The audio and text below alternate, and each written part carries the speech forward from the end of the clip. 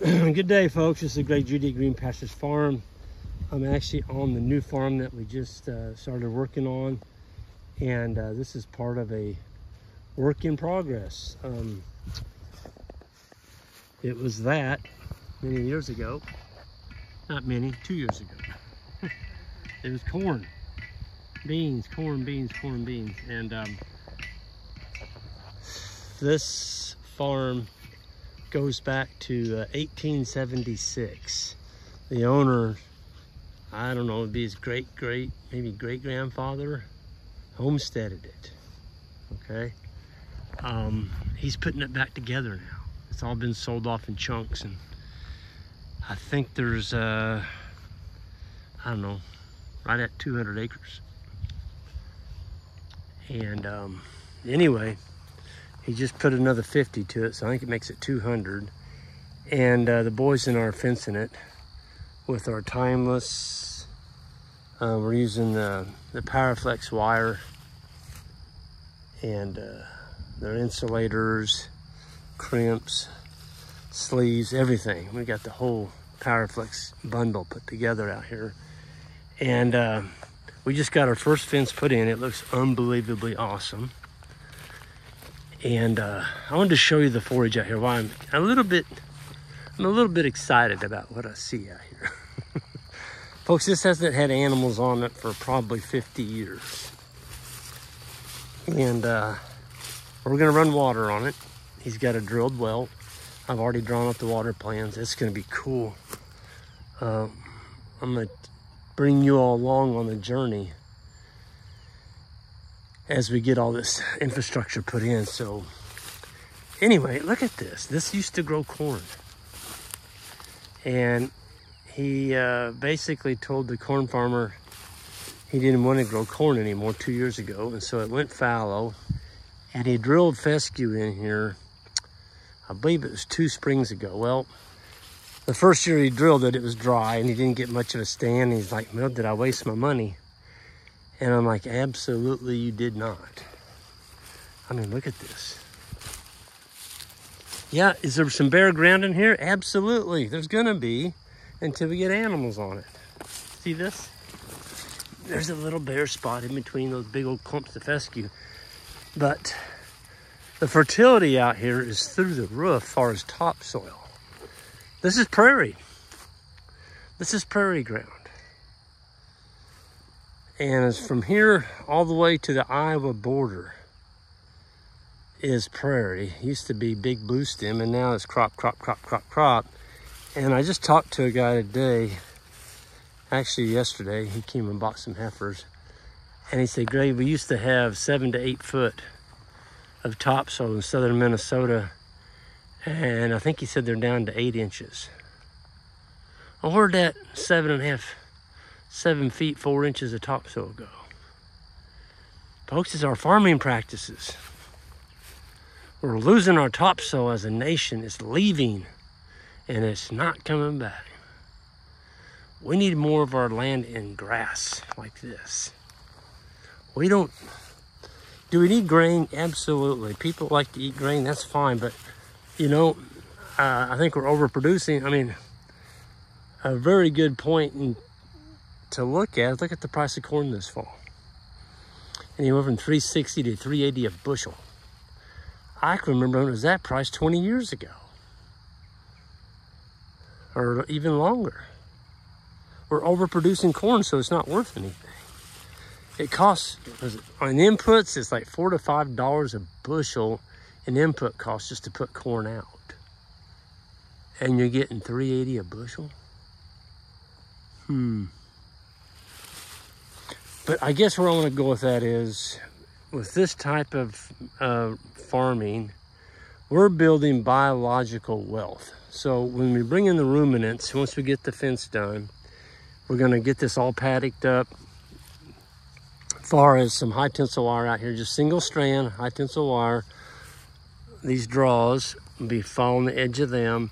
Each one of these big ridges will have a frost-free tank in the middle of it with a couple quick couplers, so we can just continually rotate our animals through here. And then there's a creek way up there by those dark clouds. And there's another 50 acres on the other side of that creek. And it's nice. It's nice. It just needs water, it needs fence. But the landowner's committed to it, and he's a little bit like I am in the respect that he wants it done right. He doesn't want to do it twice. Folks, this is what happens in Missouri when you have bare ground. Look at this.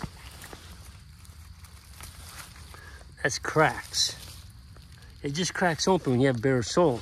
But where you have the fescue holding the soil together, there is no cracks. But I like what I see out here. I mean, we haven't had any animals on it yet. There's a white clover. This little guy down here is the white. Here's a red clover, the big one. There's orchard grass in here. Of course, the fescue. I've seen some bluegrass. And the owner is all about going and he wants to get some warm season grasses in here. So we're probably going to try and drill some big blue stem and just see. I wouldn't be surprised if we graze this correctly. Not if, we will. Within 7 to 10 years, we will see big blue stem coming up in here just from the seed bank. This stuff I see here in front of me, that's an annual, that's foxtail. Anytime you use crop and you have bare soil, Mother Nature's gonna cover it with foxtail or ragweed or cockleburs or Canadian thistle, all the stuff that we don't want.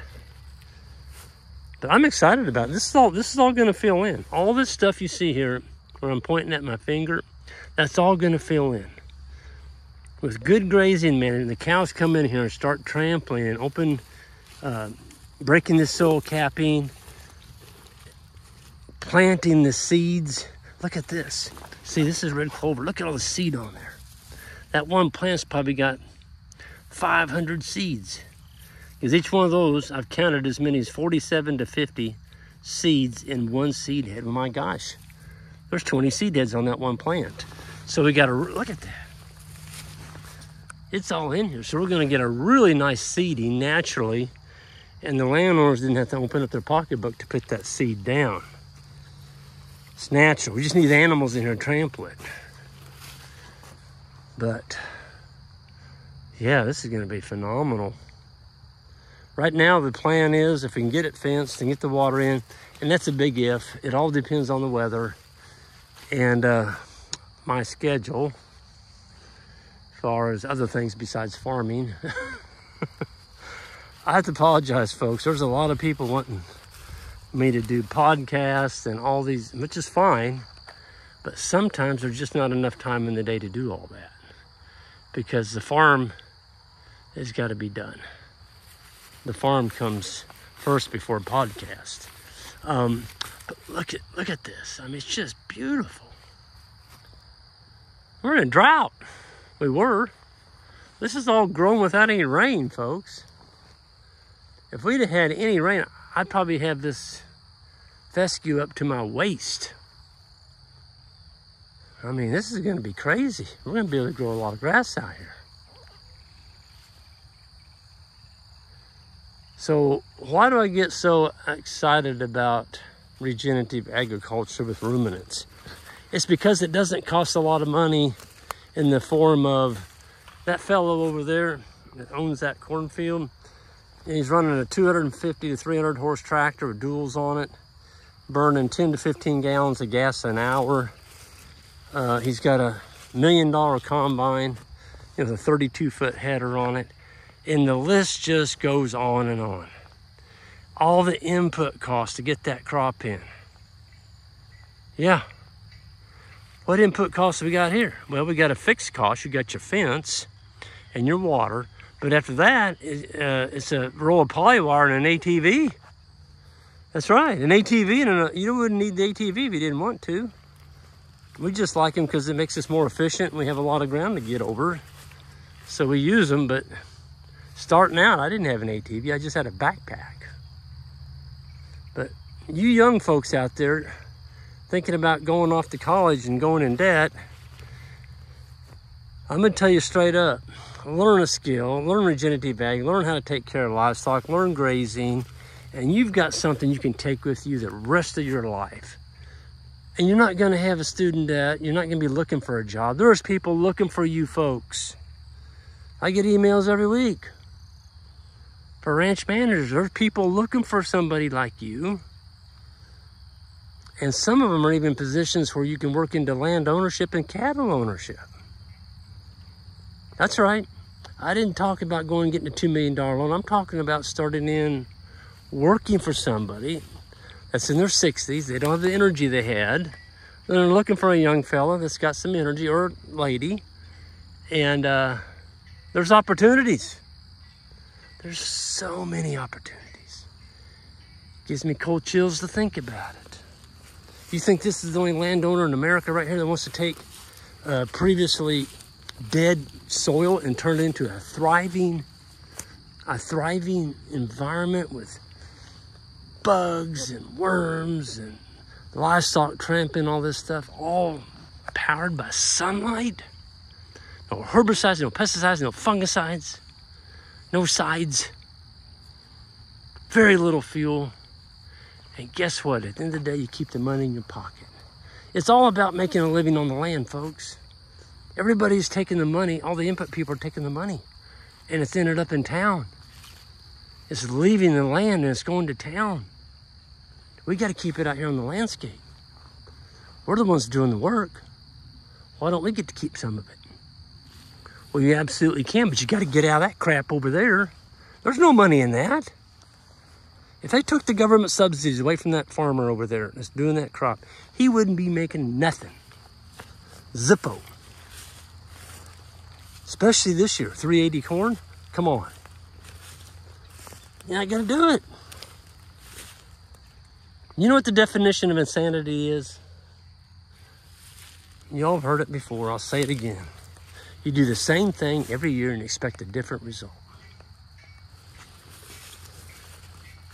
I'm gonna stop right there because this is too good. This is too good. I mean, you'll wait and see what happens to this farm. It's gonna be exciting. Are there some red flags here? Absolutely. There's some bare ground. We got a little foxtail here and there. But man, oh man, we've got a beautiful canvas here to work with. That's right. We get the water in here and get this fence up. Woo! Look out. It's gonna be breathtaking. Folks, I'm gonna get out of here, and the boys are finishing up over here. We gotta go do chores tonight, and we'll see y'all down the road.